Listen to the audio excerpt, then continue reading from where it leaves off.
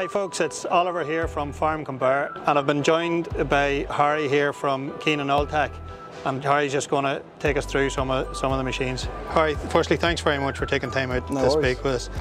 So when a farmer's considering purchasing a new dad feeder, what's maybe the three main things that they should consider before looking into a new machine? Yeah, that's a really good question. I think certainly when we're coming onto farm and talking about it, first of all would be the size of machine that would be required. What feed types you're putting into the machine. Is it pit silage, are you using bales, and how many cows are you wanting to feed into a load? Would be the main top three that we'd look for on farm. And in the Keenan range, what's the different types of machines that's available? So our bread and butter is the paddle machines that start from a 10 cubic metre all the way up to a 28 cubic metre.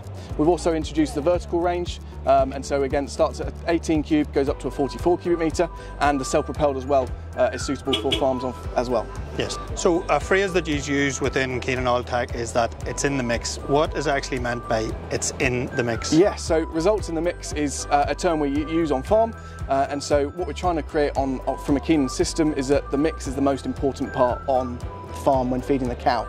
The cow needs that mix to be perfect every single time to become more efficient when considering the feeding. Yeah, and I know that one of the users that we visited on farm, they talked about the consistency. The first piece out of the feeder was the exact same as the last piece out, and they talked getting an extra litre per cow per day. Yeah. Would you see that across? Absolutely, yeah. So in the south of England, for sure, we're doing a lot of benchmarking, and in some cases we're seeing a litre, in some cases even more than that. Yeah, very good. And see, with the in-touch system that can accompany the machine, what does actually in touch with what? So in touch is the way to measure, monitor and manage the feeding system from the Keenan.